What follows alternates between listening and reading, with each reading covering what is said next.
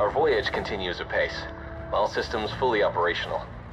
We had some issues with the hydroponics units, but maintenance has managed to solve that problem. The only other thing to report is the religious fervor that seems to be gripping some sections of crew and passengers. Apparently, there's this boy. I think he's around 10 or something. And people are heralding him as the second coming. There's a rumor he can perform miracles, but it's obviously only a story. Commander Jefferson wasn't too impressed when he heard, but I managed to calm him down. Told him it was good for people to have something to believe in, especially on a voyage like this one.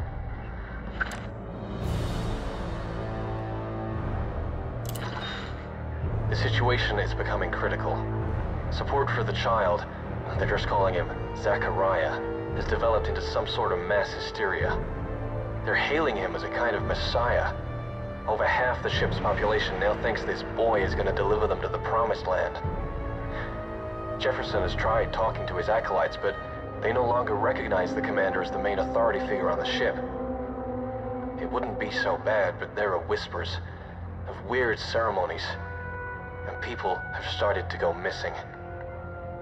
I don't know what Jefferson's next move is, but he needs to do it quick if we're going to regain order.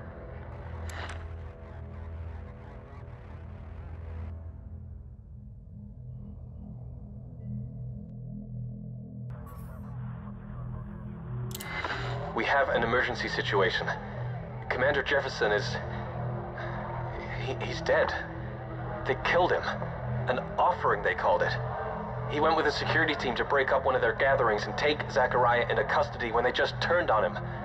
The kid refused to go and ordered the security team to throw Jefferson out of the airlock. I can't believe they did it. It's like he has some kind of power. I've never seen anything like it. There's only me and a few others who don't follow him now, but it's safer if we just go along with these religious fanatics until they find their promised land and I can ditch them. I don't want to be the next one getting vented.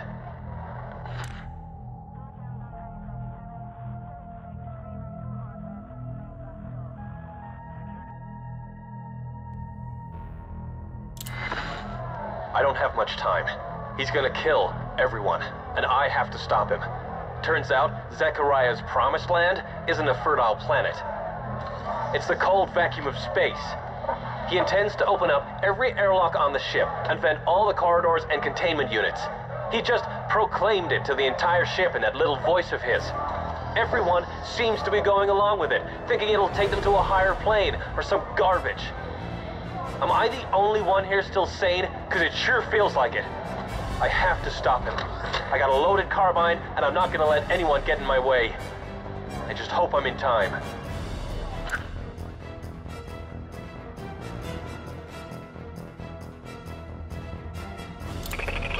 Automated systems message. System report. Life support. Countermand requested at 0943.